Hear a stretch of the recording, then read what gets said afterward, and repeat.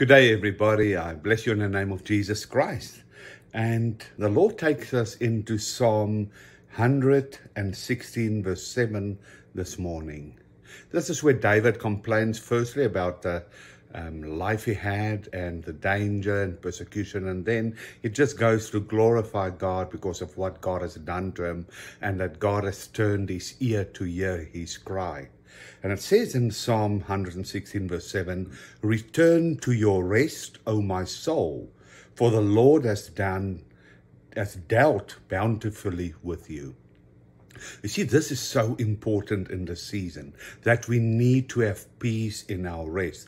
The Lord has dealt bountifully with all of us when we got saved, reborn, born from above. It means he gave generously and he's producing abundance. That is amazing. What happens when you got saved, reborn, born from above? It means you got seated in the covenant of Yahweh. You are seated in the blood of Jesus Christ, in the fullness of the provision and the power of heaven, in the fullness of all his promises and things. See, God always hears our voice. He always hears our cry. But we need to come back into that place that we know everything works out for the good. And when God blesses, he blesses abundantly. And that is what we need to have, to stay focused on what the word says and not to engage what man says around us.